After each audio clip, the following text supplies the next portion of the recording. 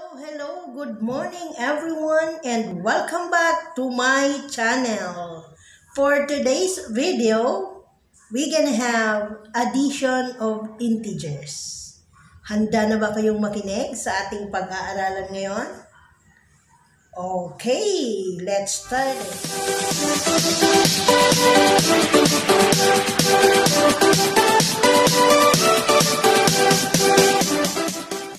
Ang integers ay mayroong positive at negative signs. Integers are whole numbers which consist of 0, positive, and negative integers. 0 is an integer neither positive or negative. Pag sinabi po nating positive integers, this can be written with or without positive sign. And negative integers is always written with a negative sign.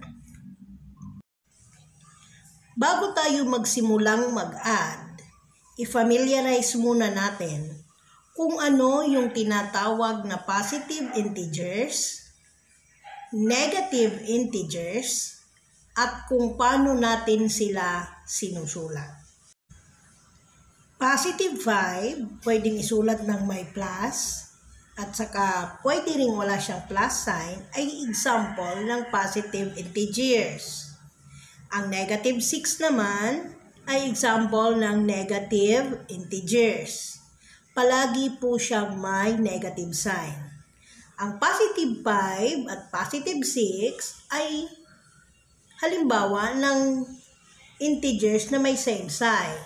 Pwede rin siyang negative 5 and negative 6. Ngayon, alam nyo na kung paano isulat at kung paano tawaging negative at positive integers with same sign. Puntahan naman natin ang different sign. Ibig sabihin, magkaibang integer sign. Plus at saka minus or negative and positive integers. Tingnan natin ang unang halimbawa, that is 7 and negative 3. Tingnan nyo po ang 7, wala po siyang positive sign, pero ang positive po ang number na yan. Ang negative, kaya ko siya nilagay sa close parenthesis kasi para ipakita sa inyong magkaiba ang kanilang symbol. Okay po ba? Okay, tingnan natin yung pangalawang example. We have 2 and 6. Anong klaseng integers ang 2? Tama. Negative kasi mayroon po siyang negative sign. What about 6? Tama. Positive kahit wala pong nakikitang positive sign. What about the next number? We have positive 9 and negative 8. Different sign po ba? O mag-same sign sila? Tama. Different sign kasi ang 9 ay positive, ang 8 ay negative. Now, let's go to the last number. We have here negative 4 and positive 1. It is also an example of integers having different sign. Now, I assume that you are ready to add integers. Pero bago po yon, isa-isahin muna natin ang rules ng numbers na may same sign. It could be positive to positive, negative to negative, and different sign, which is positive and negative, or negative and positive. Unahin muna natin ang rules ng same sign. Kapag ang integers ay may same sign, ang gagawin lang ay add the numbers and copy the sign. Napakadali, parang addition of numbers lang. Next, kapag naman different, subtract the bigger and smaller number, then copy the sign of the bigger number. Okay, let's try to have an exercises for that. Okay, for number 1, we have 3 plus 6, 9. So the sign is positive. Then we have negative 9 plus negative 7.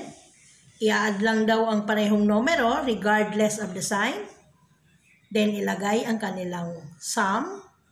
Then copy the sign, the common sign. In this case, negative 7 and negative 9 is equals to negative 16. Okay? Okay guys, I know that you are smart. You are now ready to answer the next exercises. I will give you 2 minutes to answer this.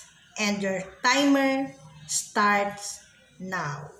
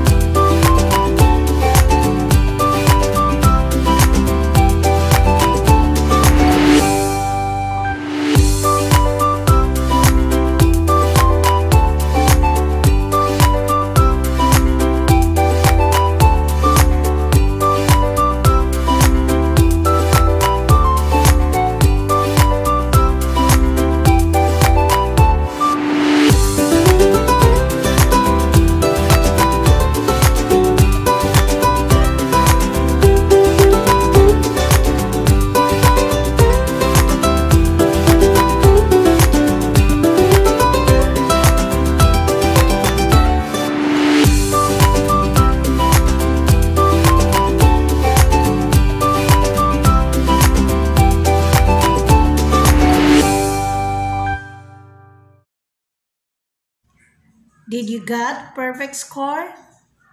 O diba, madali lang ang addition of integers having the same sign. Let's move on now to addition of integers having different sign. Kung kanina, sa same sign, tayo ay nag-add, this time, different sign, tayo ay magso-subtract. Subtract the bigger and smaller number just like a whole number. Then after that, copy the sign of the bigger number. Yun ang rules ng addition of integers having different sign. Let's try these exercises para lalo nyong mas maintindihan ang aking ipinapaliwanag. Our first number is negative 15 plus positive 5. O susulat lang daw ang bigger number, then subtract the smaller number, then yung kanyang difference, ayun ang ilalagay mo na doon sa sagot, pero lalagyan mo siya ng sign ng bigger number. In this case, we have 15 minus 5 equals 10. Then, ang symbol ng bigger number doon is negative. So, negative 10. Klaro po ba kung paano nakuha ang tamang sagot? Let's try to move on to exercises number 2. We have here positive 8 plus negative 16. Ang rule, subtract lang po natin ang number regardless of the sign. So we have 16 minus 8 equals 8. Then, pwede na natin ilagay ang 8. Then, hanapin ang sign ng bigger number. Yun ang ikakabit natin doon sa sagot kanina. In this case, we have negative 8 ang ating final answer. May tanong pa po ba? Kung wala na, we are going to solve 5 more exercises. And I'm giving you 2 minutes to answer this. Then, afterwards, we're going to check. We're going to find out kung na-perfect mo ang score. Kapag perfect ang score, meaning, mas madali mong naintindihan ang ating lesson ngayon. Get ready now. You may answer on a piece of paper or you may answer it orally. Timer starts now.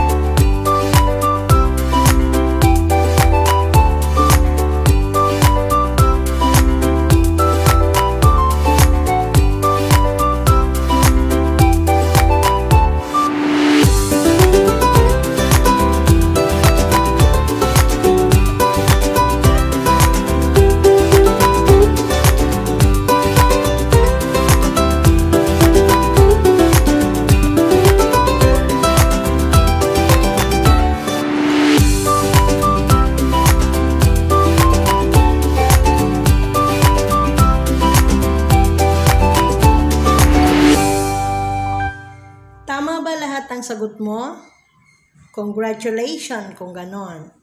Kung hindi ka naman tumama lahat, pwede mong ulitin ang video para lalo mo siyang mas maintindihan. Huwag din pong kalilimutan ang mag-like and subscribe my YouTube channel. Marami pong salamat at magandang umaga po sa inyong lahat. Sana po sa susunod kong lesson, which is subtraction of integers, ay nandyan pa rin po kayo. Bye-bye!